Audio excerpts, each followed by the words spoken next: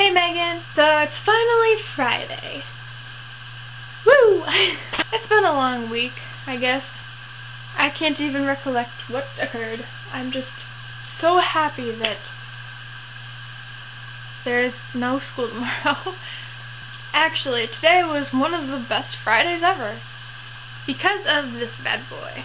Oh yeah. I am pumped about this. You see that? Is the 25 right there? I think it is. I have never won anything before. And so, today was a big shock. It was a big shock. Throughout the day I've had people come up to me and say, hey, you won. You won today. I guess in a way I should feel good about it, but I don't really like being publicly recognized. That's just something about me that I don't understand and I don't think anyone else does, but I can't change myself. You came with me and we got to that thing and I was like, oh, it's worth it. I'm so happy. And today was a good day. It was just good. And I'm really, really satisfied with that because I don't normally say that school days are good. And today was good and everything's good. It's just great. I'm really behind on Legend of Korra. Like, there have been 3 episodes that I have not seen, and I'm probably just gonna end up skipping tonight because I don't have time to watch it, because there are other things. So maybe that will happen tomorrow, but also tomorrow, I wanted to watch the 7th season of Doctor Who, because I have not yet, and it just occurred to me like yesterday that the 50th anniversary is happening in like 23 days or something like that. And I have not started the 7th season, and I'm not going to see the 50th anniversary if I have not watched it, because that's just wrong. I can't do that. And I also really want to watch this in theaters. That's like my goal. I mean, if I don't, okay, whatever. Actually, not whatever. I'll be pretty sad. But I'll get over it.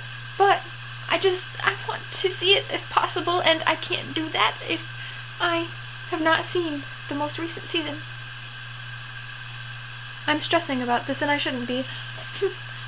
I mean, I guess life is pretty good when the most stressful thing that's happening to you is trying to watch a TV show in a certain amount of time. And I know you're at a sad thing right now. I hope things are going smoothly.